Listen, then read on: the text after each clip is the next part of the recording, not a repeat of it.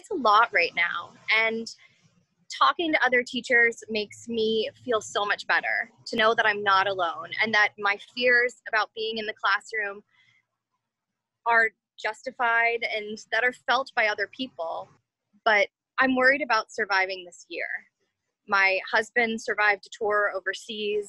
He doesn't know if I'll make it through my school year. And I have lung issues and I have asthma and I'm incredibly nervous. But talking to other teachers makes me feel so much better. So thank you guys for that. Thank you.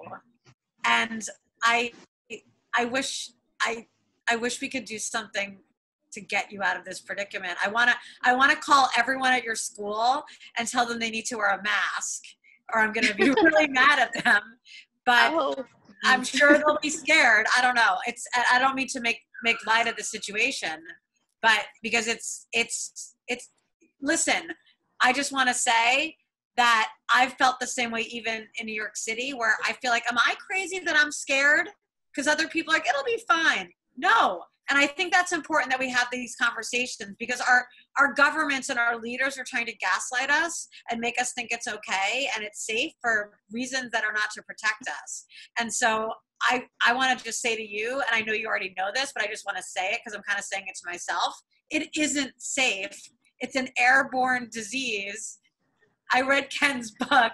It's not safe. So all the extra protections you're trying to take, if people are laughing at you, let them laugh, because your life is more important than what they think. And that's what I keep trying to tell myself and everyone else who's being smart, right?